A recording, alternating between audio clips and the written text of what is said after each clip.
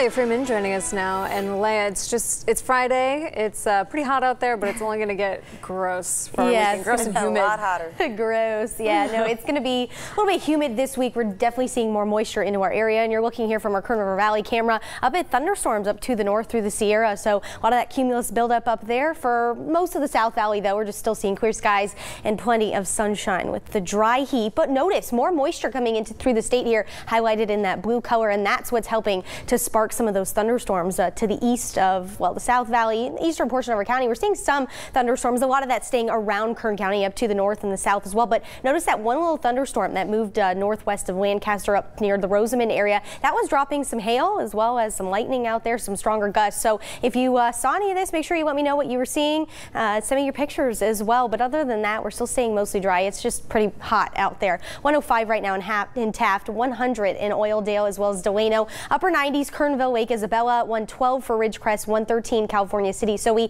are a little bit warmer than yesterday, and we will continue to stay warm as we head through the weekend. Excessive heat warning pretty much for the entire county here. Now we have the heat advisory that finishes tonight, and then this excessive heat warning starts tomorrow, and all these go until Sunday night. So Saturday and Sunday nice and warm throughout the entire region here, the surrounding counties as well. So the dangerous heat, just make sure you're keeping that in mind this weekend. 105 to 110 for the South Valley. Mountains can get up to 105 below 4,000 feet, so not those highest elevations, below that. And the desert spots up to 113. That's some of the warmer spots we'll see. So make sure you're taking advantage of cooling centers, pools, spray parks as well. But keep in mind there's also the chance for some more thunderstorms. Better chance Sunday as well as Monday. We're going to see a little bit more moisture those couple of days, and that continues. So you see the green continue to pop up here. So keep that in mind for our mountain regions. I have these rain chances continuing Sunday, Monday as well as Tuesday. But notice that heat, 103 on Sunday for the Kern River Valley, 100 on Monday, 90s for Tehachapi and Frazier Park. Will drop off a little bit into the beginning of next week. I don't think we'll see thunderstorms for Bakersfield, but